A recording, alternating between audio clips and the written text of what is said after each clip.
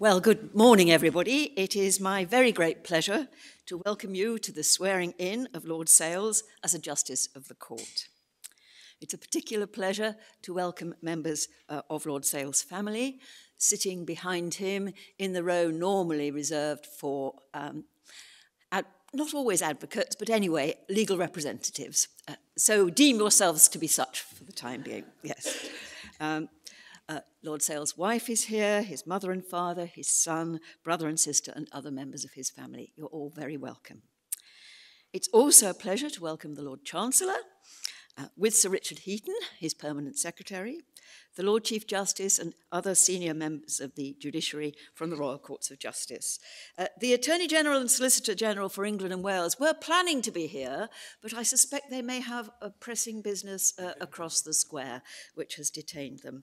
But we're glad to see the Lord Advocate, members of the Bar and former justices.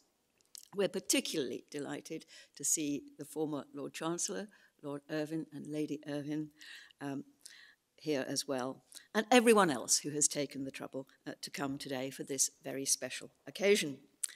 The ceremony you are about to witness is relatively simple. In fact, it's very simple, but no less important for that. After some introductory words about the person to be sworn in, Lord Sales will be invited to come forward to take the oaths. These are required by law. First, the oath of allegiance to Her Majesty the Queen, and secondly, the judicial oath. Lord Sales then signs the oaths book so that there is a permanent record of the oaths that he has taken.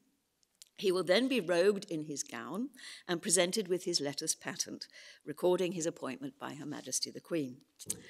He'll then be invited to take his seat on the bench. So first, a few words about Lord Sales.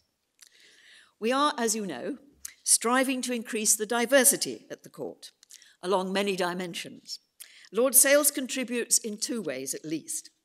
First, he was educated at the Royal Grammar School, Guildford, thus bringing those of us who are educated in the grammar school system up to a quarter of the court. Second, he obtained his first degree in the University of Cambridge, studying at Churchill College, thus bringing those of us who are educated at the newer and less fashionable colleges of Cambridge University, those up the Huntingdon Road, up to one quarter.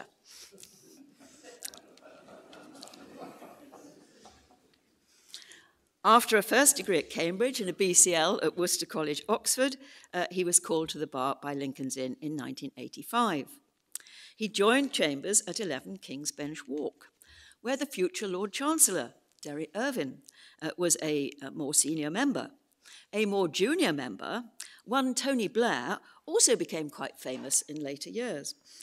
In 1987, when Tony Blair became Prime Minister and Derry Irvine became Lord Chancellor, Philip Sales was appointed first Treasury Counsel Common Law, otherwise known as the Treasury Devil, a hugely important role, leading for the United Kingdom government in the most important public law cases.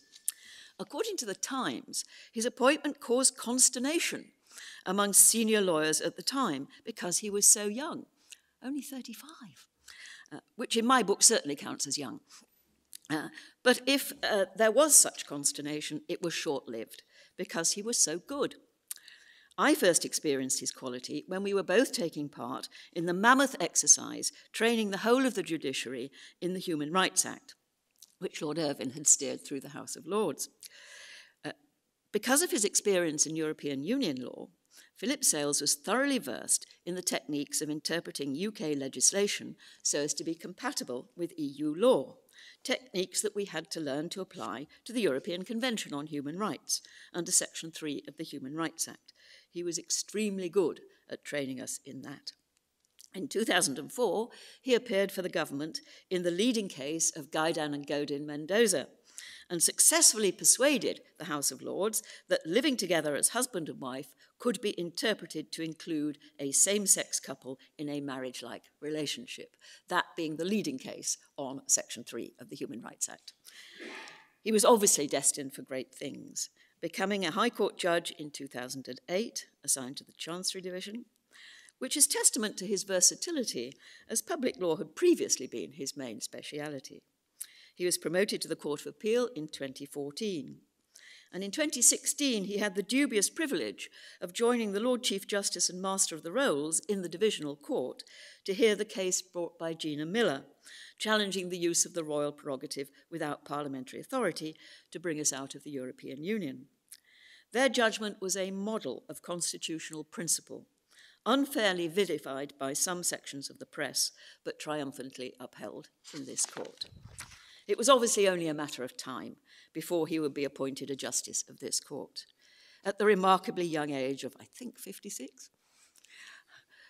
But this time, there seems not to have been such consternation as there was when you were appointed Treasury Devil, which is tribute, of course, to the quality of what he has done over the last 20 years.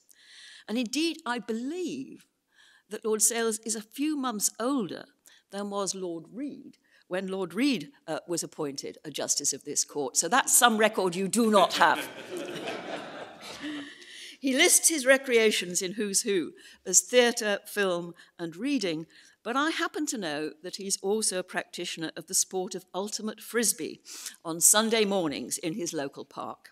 Surely a way to keep himself thoroughly grounded when he is not engrossed in points of law of general public importance. So, Lord Sales, I now invite you to take the oaths.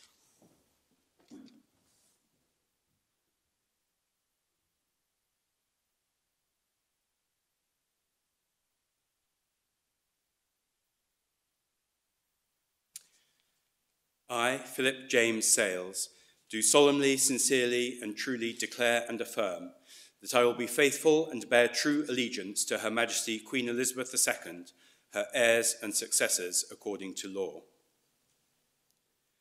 I, Philip James Sales, do solemnly, sincerely, and truly declare and affirm that I will well and truly serve our Sovereign Lady Queen Elizabeth II in the office of a Justice of the Supreme Court of the United Kingdom, and I will do right to all manner of people after the laws and usages of this realm, without fear or favour, affection or ill will. I now invite you to sign the oaths book.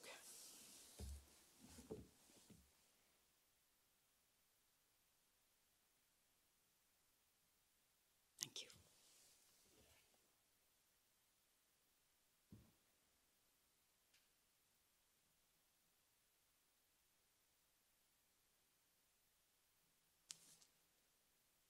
And I have great pleasure in presenting you with your letters patent. Thank you very much.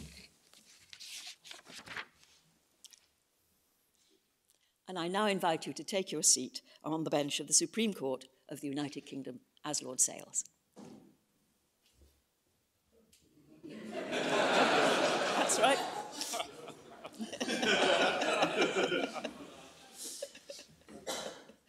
You got your instructions right.